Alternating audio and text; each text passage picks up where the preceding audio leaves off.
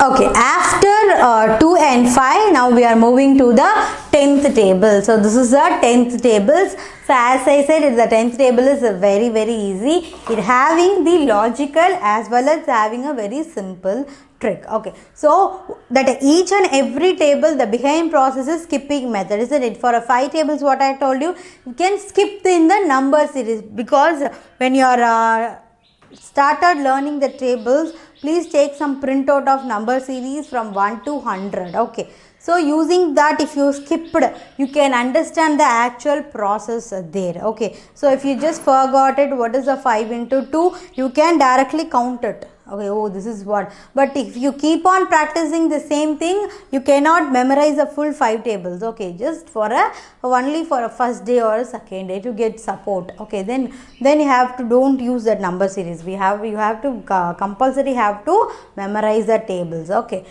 so now we are going to see about the 10th tables. So 10 tables is very easy, because any number that ends in 0, always the calculation will be the easy. When it comes as addition, or when it comes as a subtraction, when it comes as a multiplication, or when it comes as a division. So this is the 4 basic arithmetic calculations. In this 4 basic calculations, if at 0 there is a 0 at the end of the number, then the answer will be, we can get it very easily, and we have some idea, so the answer will also be the 0. Okay, see here. So 1 into 10 is equal to 10. 2 into 10 is equal to 20. Okay, so this is nothing but we are just skipping the 10 by 10. Okay, we are just taking the 10th number. See here, 1, 2, 3, 4, 5, 6, 7, 8, 9, 10. So 10 is my first 10th number. So this is what the behind process of 10th table.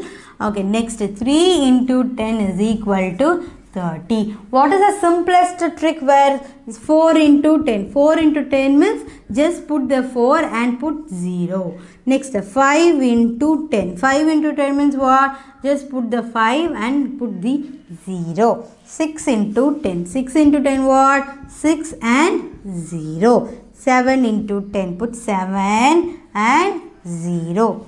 8 into 10. Put 8 and 0. 9 into 10. Put 9 and 0. 10 into 10. So 10 into 10. When it comes as a 10 into 10, I am just writing in the top, because to know 10 into 10. So 10 into 10 means there is a one number. 1 is a number. So put, how many zeros are there here? See, only 1 zeros here. So I have just taken the zeros from the 10. But see here in the 10 also, here also 110, here also 110.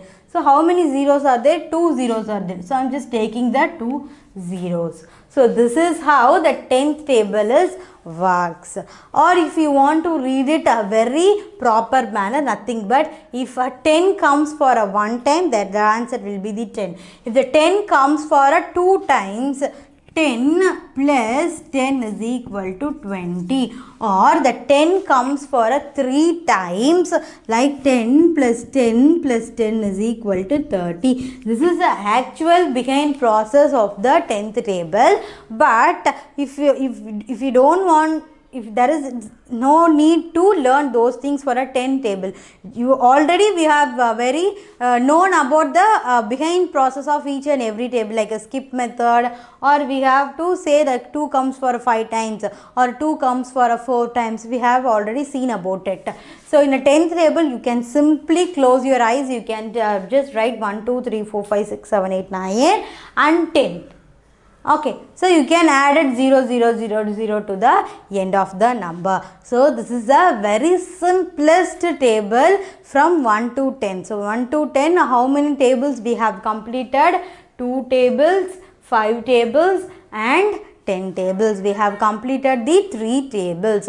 So this is a very easiest tables. Okay, so remaining how many tables we want to learn about it?